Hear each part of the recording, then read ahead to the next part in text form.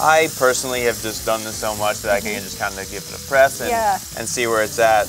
If you're not feeling that comfortable with it at home, you can always use a thermometer and looking for an internal temperature of 140 and 150. Okay. And it'll continue to cook a little more. It will, yeah. Also.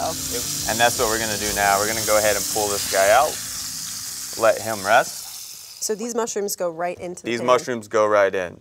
Boom. And you can see there's so much fond on the bottom of that pan. And then as the mushrooms cook in here, they're going to release all of their moisture. All that fond's going to kind of come up. We want them to release their moisture, that moisture to evaporate, and then them start to crisp. So you can really get them caramelized and browned. No other way to cook a mushroom, really. No, not at all.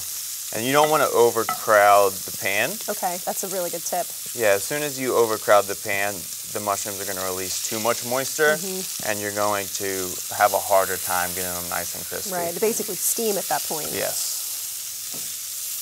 And again, you're keeping the heat right around medium. Yeah, okay. Basically the whole time. And then once you get them in, you want to season them with just a little bit of salt, and this is going to help them release their moisture as well. Perfect.